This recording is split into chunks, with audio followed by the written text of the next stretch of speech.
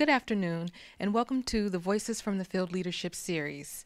My name is Erica Walker, and I'm a third-year doctoral student within the Department of Environmental Health here at Harvard School of Public Health. I am also a self-proclaimed comic book fanatic, because nothing motivates me more than a great hero's tale. Today, it gives me great pleasure to introduce to you a real-life superheroine, Lois Gibbs, an environmental activist whose work spans over the past 35 years. At the beginning of her journey, she was a housewife living in a neighborhood called Love Canal, with a young child who attended an elementary school built on a toxic chemical dump site. She had a powerful belief that, and I quote from her book, Love Canal, The Story Continues, ordinary citizens using tools of dignity, self-respect, common sense, and perseverance can influence solutions to important problems in our society. As a result of her work in organizing, President Carter signed new federal legislation called Superfund to address thousands of other toxic sites across the nation, making Lois the de facto mother of the Superfund. Since then, Lois has gone on to create the Center for Health, Environment, and Justice to address public health and environmental threats from chemical hazards. She has authored several books, holds 5 honorary PhDs, and has received a nomination for the Nobel Peace Prize. As I turn this session over to Professor Doug Dockery, who will be moderating today, please join me in welcoming Lois Gibbs to the Voices from the Field Leadership Series at Harvard School of Public Health.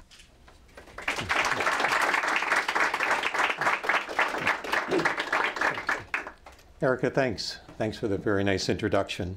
And welcome to everyone here for this Voices from the Field on Decision-Making series that we have here at the Harvard School of Public Health to really bring forward the leaders in government and health and public agencies who've been dealing with these types of issues of leadership. So we're very pleased to have Lois Gibbs here today. And as Erica introduced her, she has an extraordinary career, starting with her experiences as a mother and a community organizer in Love Canal, and leading to a organization, the Center for Health and Environment and Justice, right, which is teaching leadership in the community. And we're very pleased to have her here. We're very pleased to have the audience here of students and faculty members and researchers from the Harvard School of Public Health, and sharing this with people worldwide through the World Wide Web. And we're looking forward to your questions later on, and hope you'll prepare some interesting questions for Lois to continue the discussion. I'd just like to point out this session is being co-sponsored by our Center for Outreach and Community Engagement, which is part of our Superfund project. And we're very honored to have you here as part of that effort also. So Lois, it's been, as Erica said, 35 years. We celebrated 35-year anniversary of Love Canal last year. And you've gone through an amazing journey from a concerned mother to being an international leader here. Tell us a little bit about that journey for you. I mean, what were the big turning points for you? What were the lessons you've learned in terms of taking on the community and leadership? Well, I have to begin by saying I'm an accidental leader. I didn't intend to be a leader. I intended to be a mother, and the best mother possible, and a good wife, and I think they call them domestic engineers today. And I became a leader because circumstances forced me to do so. And I think that what that says, because I've been very successful at being a leader, is that anybody can do it. I mean, I have a high school education, and when I first found out about the toxic site and found out my children were likely sick from that toxic site, I went to my local government, my city hall, the county health department, and said, my son is sick and there's 20,000 tons of chemicals. I think these things are connected and I want him moved out of that school. And my first lesson I learned is that government doesn't work the way it was supposed to. And I know a lot of people know that and think that, but the things that I experienced at that core level was about crushing my whole belief in the government system of the United States of America. I mean, popping that bubble, and that was so hard to do, and it's hard to do now. And when your students and other people go out into the workplace and they believe it's going to be one way, and then you find out it's another way, it's really hard to get your arms around. So one of the first lessons I learned is that Lois Gibbs does not matter in the eyes of government, in the eyes of the health authorities. That Lois Gibbs was a working class mom with sickly children and essentially could be dismissed.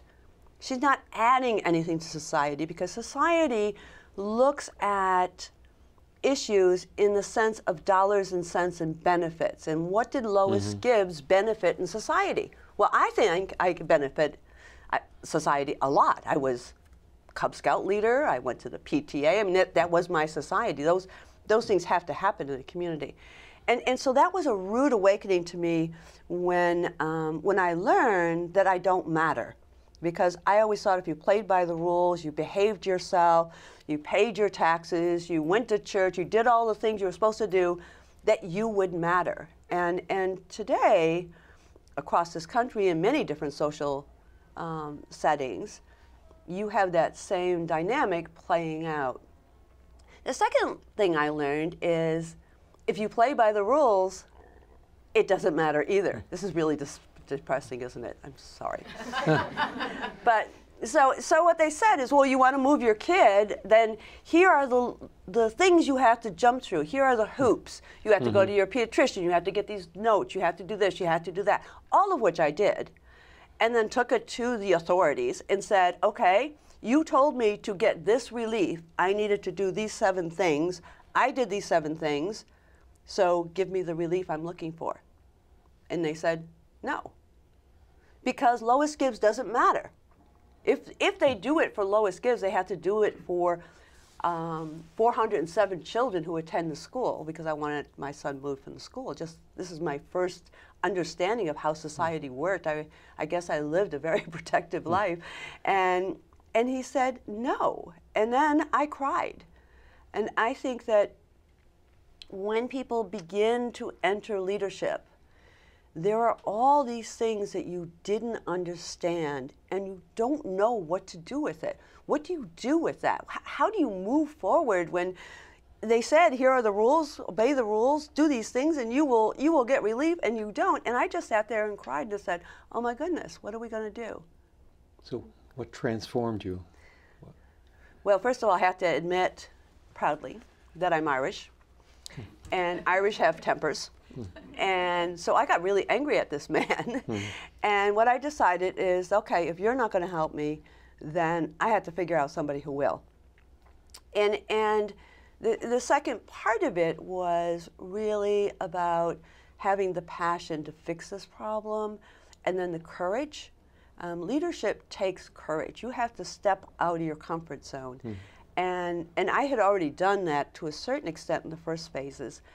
But I had to do more. So what I decided to do was to talk to my neighbors. Maybe somebody in my neighborhood knows what to do. And this is why I call myself an accidental leader. So I put together a petition to go door to door. Now, most people think putting together a petition is an easy thing to do and you can just knock on doors, and it's a little scary. It was terrifying. It was absolutely terrifying. I have my petition and I go to the very first door and I knock on the very first door. So lightly their dog didn't bark, and I ran all the way home. Because it was terrifying, because you know, to be a leader, to grow into this position, I didn't go to class to learn this. I grew into it by my own personal experiences. But long story short, I went back to that door with that same petition and knocked hard enough that the dog did bark, and somebody answered the door. And what really turned the point for me was at one of these doors. It was not the first door. But at one of these doors, someone said to me, I've been waiting for somebody to come and knock on my door and tell me what to do. And I'm like, but I'm here to ask you what to do. I don't know what to do. But what I realize is that there are a lot of people who can make a lot of change and take leadership positions, like myself. And what they need is the encouragement to do so. That woman who said that knocked on doors the next day with me and learned how to do it and overcame her shyness, her nervousness, and so building a team together, moving forward together, supporting one another, giggling with each other, or making fun of the last house we were at. I mean, there was lots of different things happening, but those were really turning points for me, and especially the one that said, I've been looking for somebody to tell me what to do. I've been looking for somebody to knock on my door. And I think if you're in a workplace or if you're in a public place and working on issues, the people you're trying to reach are people just like that woman. They don't know what to do, but with a little leadership and guidance, they can move, and they will move with you. And that's what I realized. And so we set up the local homeowners association and began to organize. I think the second lesson, unless you want to ask me another question. No, you're on a roll here. Go. Okay. So I think the second lesson I learned is a good leader does nothing. A good leader builds other leaders. So you don't have to. You often hear people say, you know, I do everything in the office, or I do everything in this community group, or I do it. Nobody else is doing anything. I'm taking on the responsibilities. Well, that's your fault because you're not a good leader. A good leader is a leader who provides vision, hope, support, and voice. And in voice, I don't mean my voice or the leader's voice, but facilitates the opportunity for people to come together. You may know the answer to the question, how do we move forward from here to there? You could say, I know how to do that. We just do this, this, and this. That's a bad leader, because people are then following directions. They're not learning the different things they need to learn along the way. So instead, I always facilitated a conversation and said, okay, this is not moving forward. This opponent refuses to move. How do we move forward? And we would have a conversation, and we had a conversation sometimes with 500 people in the room, but it was well organized and controlled. You know, how do we do this? And people are brilliant, and they came up with absolutely brilliant ideas. I would have said, do this, and we actually ended up doing that.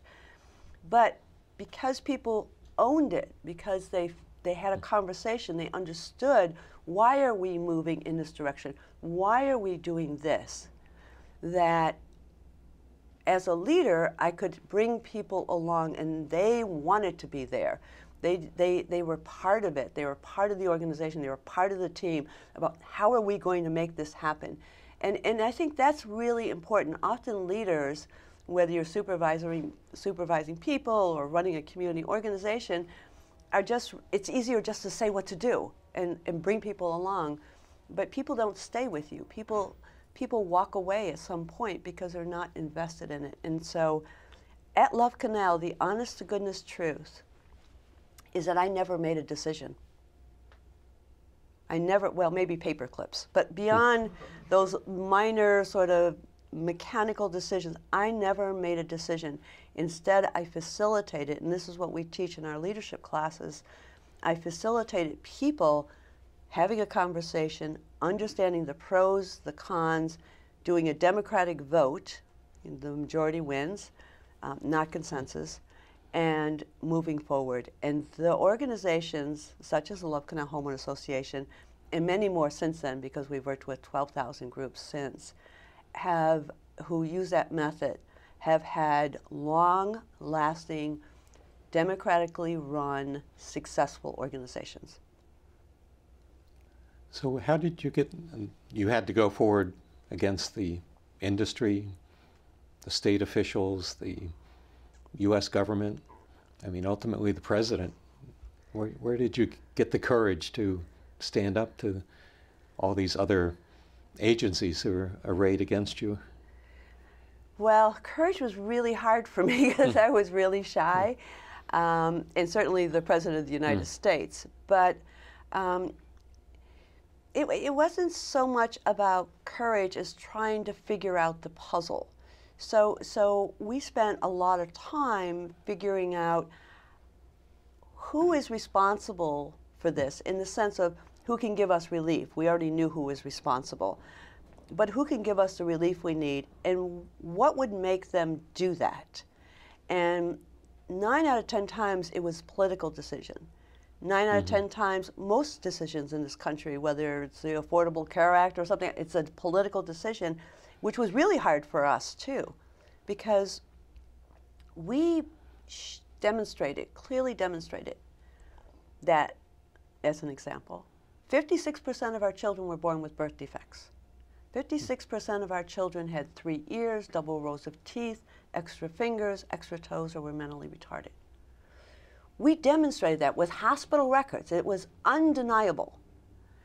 And we thought that then the health department, the New York State Public Health Department, would give us relief, which is evacuation is what we were asking for.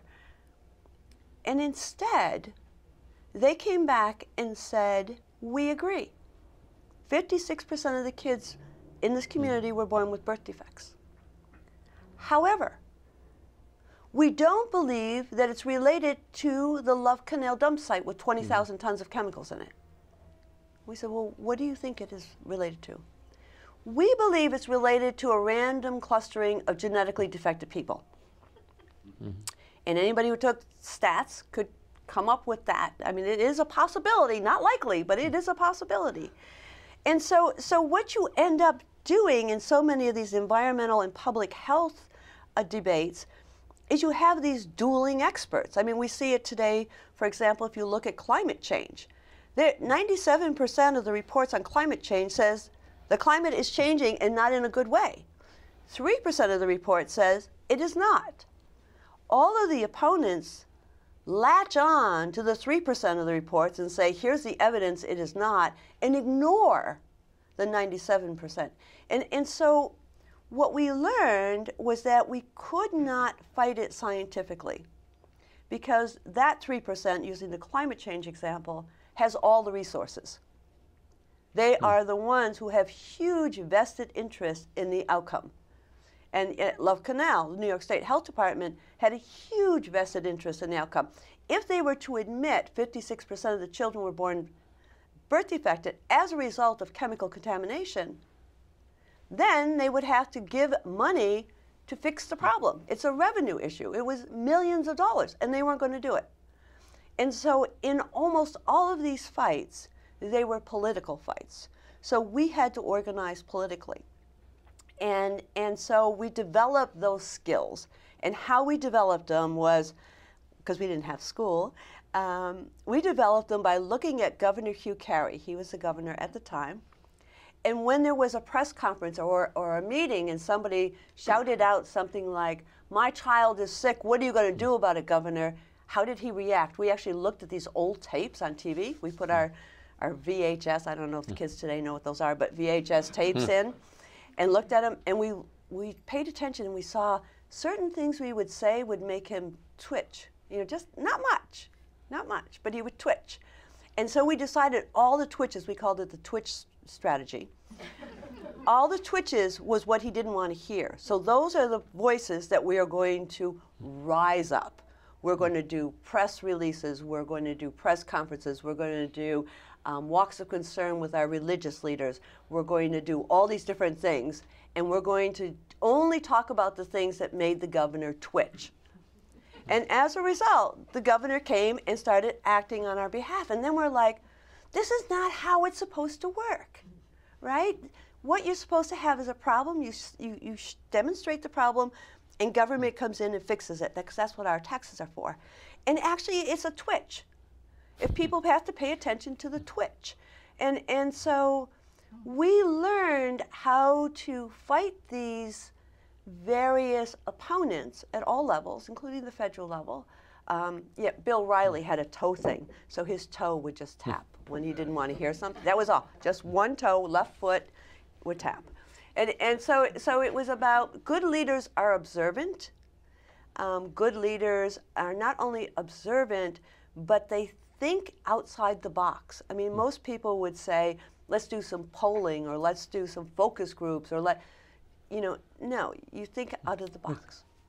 I mean, that's what we do here, though. As a research institution, we're trying to gather data, devise strategies, think about the science, think about what the evidence is, and develop evidence-based interventions.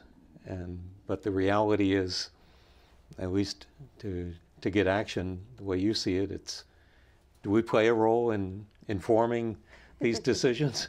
Yes, you all have a role here. Please continue with your school. It's not that the science isn't important. The science actually is critically important because if you're going to raise your voices because the governor twitches here, how do you make the case to the public? If you're going to move a public body to write letters or do something to the governor or the public figure, you need the public involved. Well, the public isn't going to get involved just because a mom is standing there with a baby in her arms crying, problem, problem, problem.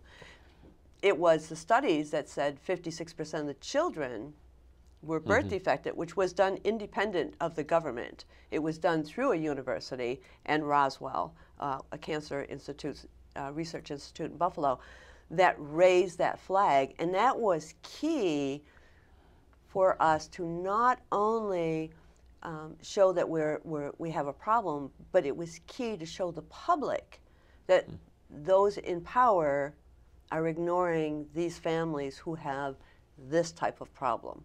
And so the science it's critically important. It's also the messaging. There's a difference in the way the scientists, as Roswell, presented that evidence. As you know, we saw relative odds of such and such, which was statistically significant, although it could be explained by biases and confounding and so forth. But how you craft that message, how you deliver that message, becomes incredibly important. Yeah, and I think it's really important for folks who are going to do this in the future is to really look at crafting that message, because I read science reports all the time and they actually kind of make me dizzy because it's not written for the lay audience. And so you do your science report, other scientists read it, and the lay audience doesn't because they can't. It's just not friendly. I think it's the second part of doing the research is making it lay audience friendly so it's usable.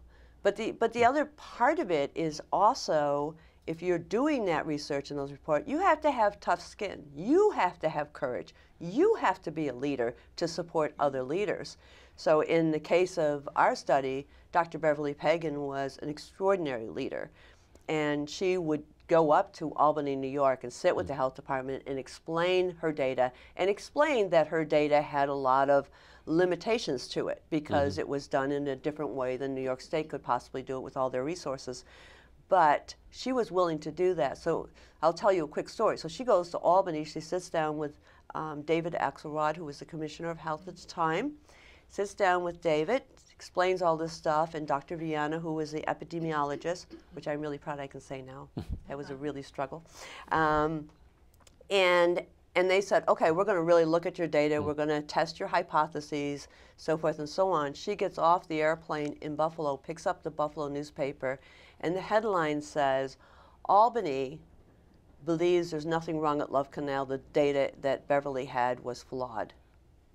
So while she was flying back to Buffalo, the health department was doing a press conference to say her data was useless.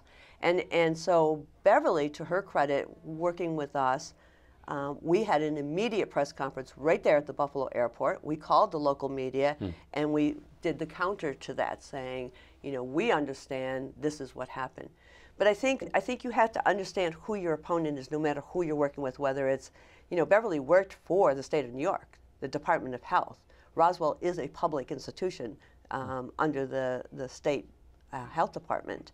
And so, you know, she was going up against her boss. So there are many times in which you're going to be put in a position, if you decide to take leadership, is you need that courage and you need to come up against your boss to say, this is just not right, and you can't move forward. I think the other thing about the science stuff is that often what's missing in the science is people.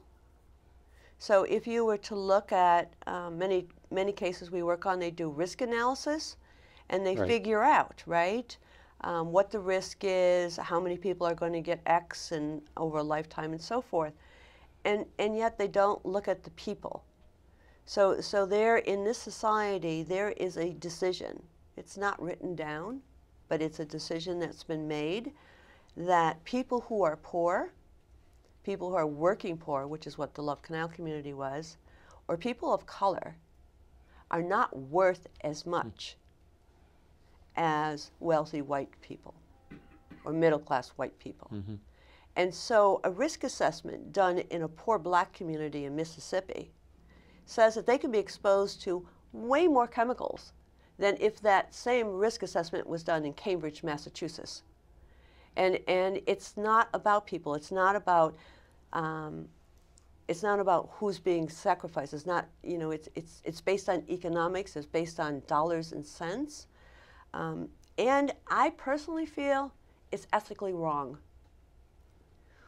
Who gets to decide, because they're poor, or in our case, because we're working poor, who gets to decide that we can be sacrificed because government doesn't want to spend the money to fix the problem?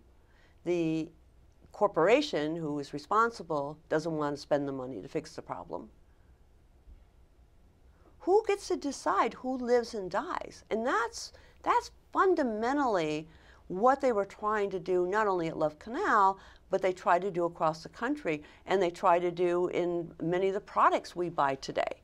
They know many of these products are a problem, and they know people are going to get sick, but they don't care, and nobody's making them care, them being both government and industry. And I think the fundamental ethical question, and every city and every state and every community deals with this, where do we put the incinerator? Bloomberg was good at this. Bloomberg says, where do we put the incinerator in New York City? And the answer was the Navy Yard, because there's poor people there. And there was a fight, and there was great leadership there, and a great local effort. And then Bloomberg came back and said, look, I'm not putting it in Madison Avenue. And I don't think he should have put it in either place. But that's the other part of the problem, is that fundamentally we look at either or, as opposed to what is the alternative? Do we need an incinerator at all? You know, government and industry love to buy these big white elephants. And those are the solutions. And so where are we going to put this big white elephant? If you look at doing something else, for example, recycling, because everybody understands that, you're really looking at a multifaceted octopus kind of complex system. And they don't like that. One big machine is way better. Put it in the poor community and let it go. That's morally wrong. Because in these communities, folks already deal with poverty. They deal with lack of health care, lack of proper food, lack of a good education. And then you put chemicals on top of that. These children growing up in these communities almost never have a chance to get out of that circle of poverty, because their learning is crippled because of the chemicals and added to the other elements of poverty. And so they can't grow, they can't prosper, they can't reach their potential. And in fact, it goes downward. And so you continue to have this circle of poverty. And you continue to have those locations where that poverty is a location where nasty stuff goes, whatever that nasty stuff is. So oftentimes what you're talking about is going beyond the policies, the regulations, the laws that are being passed, and really bringing this down to the personal level and the community level. I mean, are you also influencing national policies, and how do we translate this experience into influencing Congress, for example, or the international regulations? I mean, we see this push for evidence-based regulations, sound science. At times it sounds like it's more trying to put a cloak up here, a screen to hide what's actually going on in the background. Right. And how do you translate, as Tip O'Neill said, all politics is local, and you know, these environmental problems are local, but how do we translate that into national perspectives?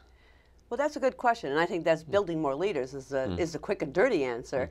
I think Love Canal demonstrates the power Indeed. of people.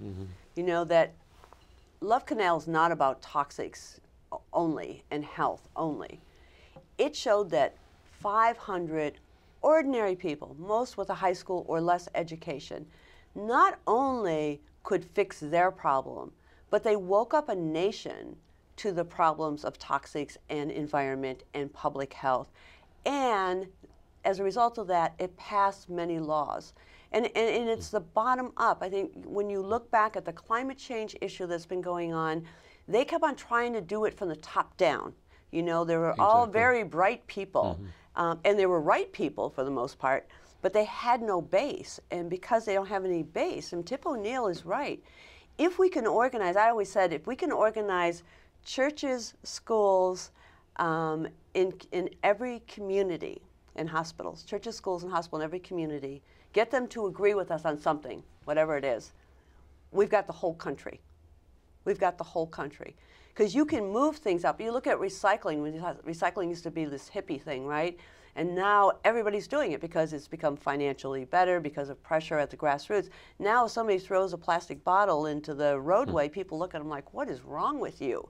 You know, so almost all of our policies have come from the base up. You look at pesticide policies, you look at so much of it. So you want to change the world, you start in communities and you link those communities together and you can change the world. And that's actually happening on an issue that's current, which is hydrofracking, which is oil and gas extraction, in which communities all across the country are working independent of at the federal level and really pushing for change from the bottom. And I think we're going to see some resolution to that relatively soon. Good. This has been fascinating. Let me ask if there's questions from the audience. I have a question in the back there. Yeah. So my name is Zach Nider. I'm a second-year master's student within the Health Policy and Management track. And my question is related to sort of grassroots leadership and messaging, and thinking about you know, how communication channels have changed over the last 30 years, and whether the Love Canal story would have been easier today if it had been occurring than it was back then. You know, would it have been easier to blog about the issue, or basically how? I guess my question is, do you feel that grassroots leadership is easier because of the technology changes we've seen over the last, let's say, 15 years, or is it harder because there's so much noise out there? There's so many competing voices. There's, as you talked about, the 3% who now can find evidence somewhere to back up their point of view. So, what are your opinions, I guess, on grassroots leadership and technology and communication? I think technology is a double edge. I think it's definitely easier to get the message out. I was on a conference call last night with 400 people from every state practically in the country looking at stopping liquid natural gas terminals and export. That was great. We could all share. We could have a conversation. We were all learning the same thing at the same time. In a community setting, it's sometimes the sword because people depend on Facebook to get people to the meetings.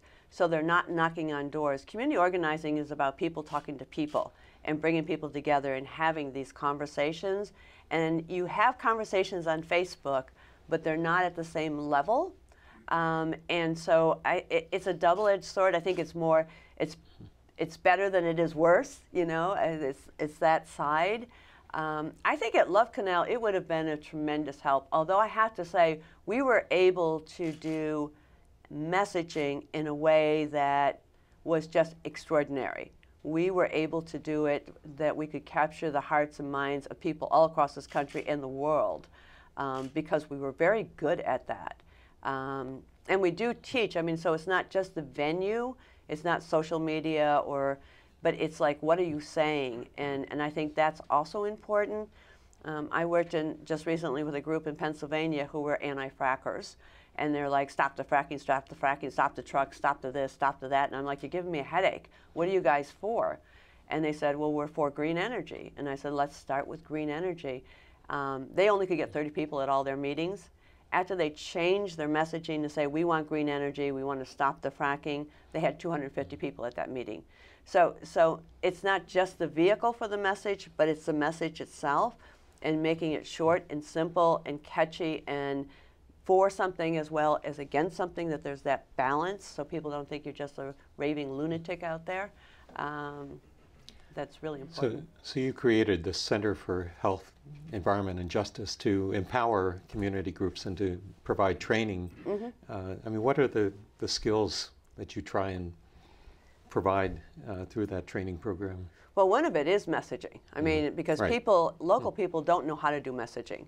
And we work really, really hard with them. And a funny story is that one group that we were working with around messaging is that they had a hazardous waste landfill and they wanted to expand it, and the community did not, and they fought for 8 years and just could not move it. And then we had this conversation with a bunch of community leaders. Well, you know, what are you talking about, and why isn't it moving? Well, people are worried about property values, and they just get a huge list of stuff. And then somebody said, well, just how dare they do that? I mean, just how dare they? We already took all this waste. How dare they even suggest we take more? And that was their message. How dare they?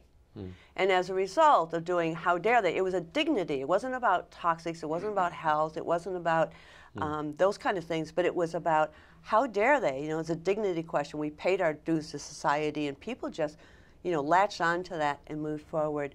The other thing we teach them to do is to structure an organization. Most people who structure an organization that looks like a pyramid, looks like corporate America, where you have 1 or 2 or 3 people at the top, and then all the rest are sort of come out to the meetings, maybe. And how do you structure your organization in a way that people are actually playing a role in the organization, and it's not the top 3 to 5 people making all the decisions? So structure, to do it democratically, is critically important. And that was one of the lessons we learned at Love Canal, and I have carried. So at Love Canal, for example, we had 50 street reps. So 50 people were in charge of 5 to 10 houses. And then we would meet once a week and talk about, what are you hearing? What are the rumors? These people felt so important. They would come in this meeting, well, I talked to my 5 people and this is what I thought. And, it gave people a sense of pride and responsibility and accountability. And so the street captains really were able to keep the thumb on the pulse of the community, but they also contributed to the thinking about how do we move forward and what do we do. Those 50 people had votes and voices at the table, so it wasn't your corporate structure where the top 5 people are having all the conversations and making all the decisions. Right. And also, that when you're putting together an organization, you really want people who don't look, walk, and talk just like you. Diversity is important, diversity of class, diversity of sex, diversity of ideas, that a lot of the groups we go to, they're like, I ask them how they make a decision, and they said, we do it by consensus. I said, really, consensus? Nah, we're all friends, Joe says he wants to do it this way, we talk about it and then we do it. It's like, that's not an organization, that's a club. Do you want to start an organization? Because, and Joe looks like the other fellas in the room, and Sue looks like the other ladies in the room. So it's really important in an organization to have it really represent the community that you are speaking to and from, and that as many people as possible have a role. Nobody wants to be chair of the fundraising committee, unless anybody here want to be chair of the fundraising committee? Because I know there's some. But how many of you would bake a dozen brownies, right? So if you can break it down to tasks, then you have 20 people in this room who'll be willing to bake some brownies to bring to a fundraiser, and the chair is really just the coordinator. Again, much like other leadership, that person should not be doing the work. They should be coordinating and facilitating the work and the conversation. Do you also teach how to use the experts and the expertise? Yeah, we do. We have a whole session on experts and how to use them and how not to use them, because experts are really unique people, which is essentially anybody who comes from out of the town is an expert, right? Well, we have a whole room full of experts here. We do. And the aspire to be experts. I know. And the problem with experts, with all due respect to the room, is that they think they know it all. And one of the problems is to tell the expert to hush and listen to the people, because the people who live in the community know more than any expert, and I don't care how much you studied. And really figure out how you can work with the community, not for the community. And that's the biggest problem with experts, is they come in, they want to work for the community. We don't want you to work for us, we want you to work with us, and it's very different. And then not having the experts speak. So even our lawyers, we don't let them speak. So when the lawyers go to file a lawsuit about something, they go in the building, they file the lawsuit, and then they come out and hand the paper to the local leader, and the local leader says, such and such law firm just filed a lawsuit on behalf of our folks for blah, blah, blah, blah. And the reason is that experts, and and I put attorneys in that category, then are voicing the concerns, the issues, and the requests and the voices of the community, when the community is quite capable of doing it themselves, and so it's really hard. And experts who work with our communities, we always say there's 3 Ds. All our experts will ask for, which I think is an important lesson you can learn, which is digest the information, give me directions, and deadline. So, because we get boxes of stuff, otherwise, literally crates of paper and data that somebody's supposed to look at, and we have no clue what it is. And we give these very simple things, because I think it helps the conversation, because most community people don't know what they want from you. They just want help. We don't know what you can do. We don't know what you can bring to the table. Just help us. And I think it's the expert's responsibility to sort of unpack that. And what are you looking at? What do you have? What are you concerned about? And ask questions, all reflective questions, and don't say a definitive word till the 3rd meeting. Try that. It's really hard. It's really hard, but it's important. So what does this community want from? Hi, I'm Glenn Stern from the Department of Environmental Health here at the school. And my question is kind of the flip question to what the previous question was, which is, how do you feel the role of government has changed over the last 35 years, say, since you started? So you were able to somehow miraculously help legislation come through for the Superfund, for other kinds, Clean Air Act, those kind of things. Is government more responsive now, do you think? Less responsive, about the same as it was 35 years? How has it evolved? Our government's definitely less responsive, not only to environment, but to so many things now. I mean, it's just so polarized, and it's just awful. So I think it's worse. I pretty much know it's worse, actually.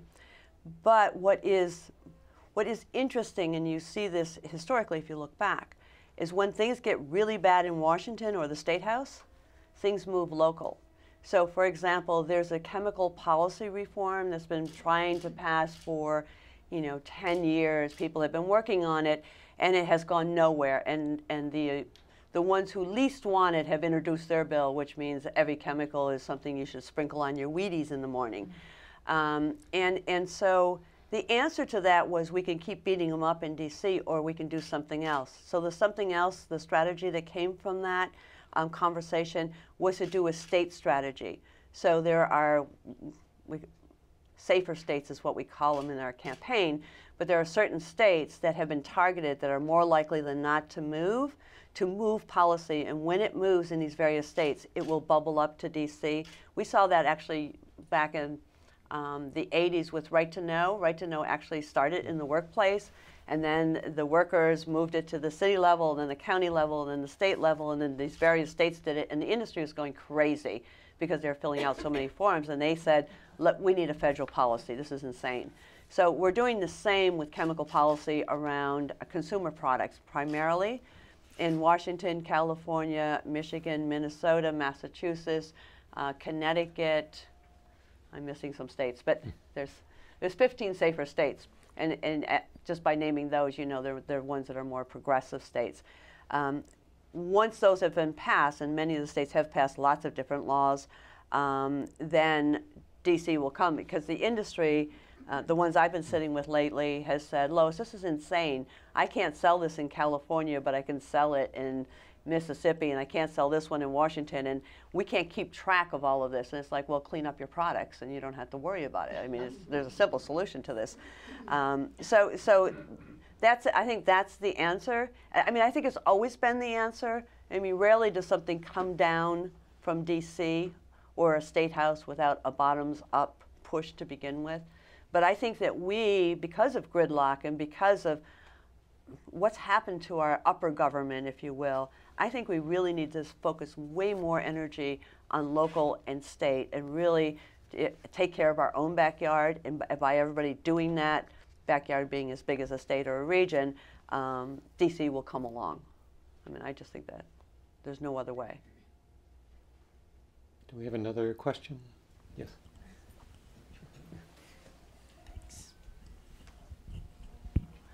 Thank you for the talk. It has been very inspiring. I'm a fifth-year doctoral student in environmental health, and my name is Wan Chen. So in the past Monday and Tuesday, we just had an event for the Bhopal disaster event series.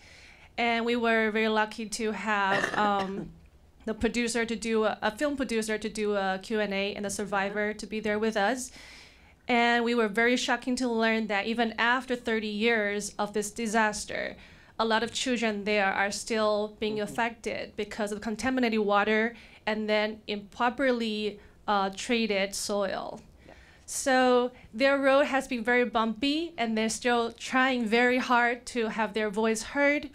I'm just curious, on your journey of Love Canal, have you ever been into a certain position or times that you really feel you get stuck? And how you get yourself out of that kind of feeling and emotions and start to move forward again. Mm-hmm. And the second question would be, in addition to have passion and compassion, is there any good advice that on how we can actually pull influential people together who share this interest and passions, and then we can actually do something? So I'm very looking forward to your answers. Thank you for that question. So there is a lot of bumps in the road. I mean, as a leader, whether you're a leader in a workplace or whether you're a leader in a community, there is a lot of bumps and there's a lot of stops, a lot of stops. And one of the things I found as a leader, which was a little problematic, is if you're the leader, you can't say we're losing or we're stuck, because you're the cheerleader. Leaders are cheerleaders.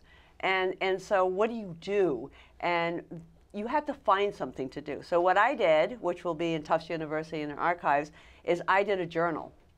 So every time I got stuck, or mostly nightly, because I was learning as I was going along, I would write in that journal, like, I don't think we're going to win, and I can't tell anybody this, and I don't know what to do, and I'm laying on my bed and I'm crying, and my husband's at work and the kids are sleeping, and I don't know what, it's just emotions, to get the emotions out. But stuck is just stuck. It's like you got to find a way around it. And the way to get around it is you go hang out with those people again and say, I'm stuck. But you don't say it in a depressing way. You're like, okay, guys, nobody's moving here. They haven't moved in a long time. What are we going to do? Somebody come up with an idea. I don't care what idea it is. There's not a bad idea. And then, people will start talking. And you may or may not come up with a bad idea, but the fact that you're in a group setting with people who feel the same way you do, who can engage, and they probably sense that you are a little sad and upset and depressed. Depressed. Oh, I was always depressed. No, I wasn't. Because I think a leader has to be the cheerleader. You have to be the cheerleader. You have to be the one that says, great job, even though it was mediocre. You're the one who has to, really move that stuff forward. And I think that that's really important. And then Erica, would you like to have the last question? I would, actually. Just kind Here of we go. I'm Erica. I'm a third-year doctoral student. But just piggybacking off her question, if you could just list a few things you could do over again. Like, we heard a lot about your successes, but what about some of your mistakes that maybe we could learn from and save some time? Well, I think we made a lot of mistakes, and we don't actually call them mistakes. We call them learnings. So all mistakes are learnings, and if you look at them as a mistake, you probably. But some of them were just growing, really believing in the system and really banging your head against the wall, trying to get somebody to understand the study and do the right thing, and really thinking that that's the way it's going to work, and it doesn't. I mean, it took me a really long time, took us, the bigger me, a really long time to overcome that because it was so fundamental to what I believed in my country and in the way I lived and the way my parents brought me up. The other thing I learned is that politicians lie, and they only don't lie when you put them in front of a camera. And we made that mistake several times where politicians said, if there's a problem and you could prove there's a problem, we will do the right thing. And so we celebrated. I mean, we just drank wine, champagne all the time, but we really celebrated, only to find out what they meant by that was nothing, because we couldn't prove anything. And so when elected officials talk, they sort of double talk, double speak. And to say, what I've been doing since then is, can you say this? You will evacuate us. If you can't say this, you're not saying anything. And so really, and that's a little harsh, and it really wasn't exactly like that, but if you want them to say something or give you something, whoever they are, whether they're your boss or the government, you really need to say, this is what we want, and we want you to give it to us. And when they say blah, blah, blah, blah, it's like, I don't know what that means. Did you say this? No, I didn't say that. What I said. And you can dig deeper to find out what's behind what they're saying, because that would have saved us a lot of times, because we truly believed, and many communities believe, that they've won when in fact all they got was double talk. And the other thing that I think is really important is that you need to take your time. Your time meaning your personal time. So what I teach leaders to do is take your calendar out for the year and mark a weekend every month and call that weekend Laundry Day.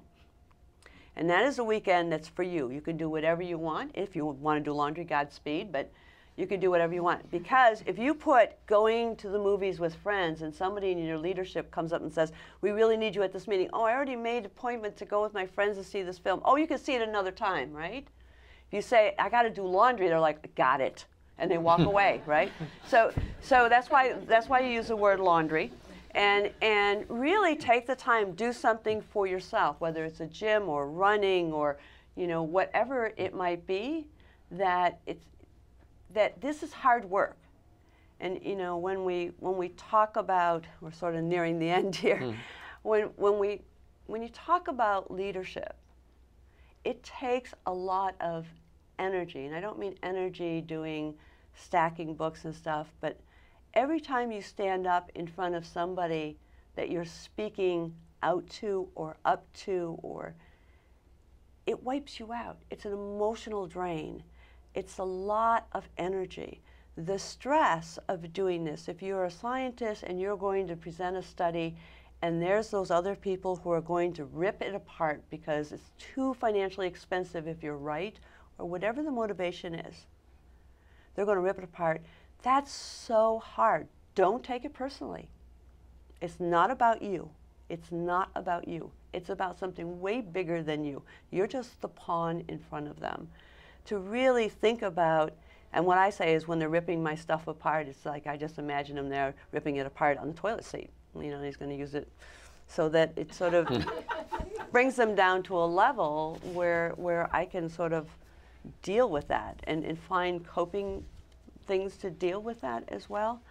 And you know, leadership is really about courage. I mean, I was saying to Doug that when I think about leadership, you really should think about The Wizard of Oz, other than being a great movie. Is that you know, it was about courage. You know, they had the brains, they had the heart, right, when they went to the great wizard. But what they really needed to get there, to get all those pieces together so Dorothy could go home, was the courage and understanding of what home is. And I think that's a really, it's an important movie when you go back and look at it again and think about it. That I think it's really important. And I think one of the other takeaways what we teach in leadership is try not to make a decision. If you're a leader, you're leading people. You're not deciding where to go. You're leading people, but the vision of where you're going and how you're going to get there if you're really working with a team or working with a community, has to be a collective decision, even though it's not actually voted on, that the more often you can deflect the decision to other people on your team or other people in your community, the more likely you are to have an extraordinarily strong team or strong community group. Leaders lead. They don't decide where to go. They just help lead. And then the last thing I'll say, which is what I enjoy most about community organizing, is celebrate every victory. Literally, when the governor called us back, we opened champagne. I mean, that's powerful. Governor's calling, you know, this little community. Celebrate every victory with your team.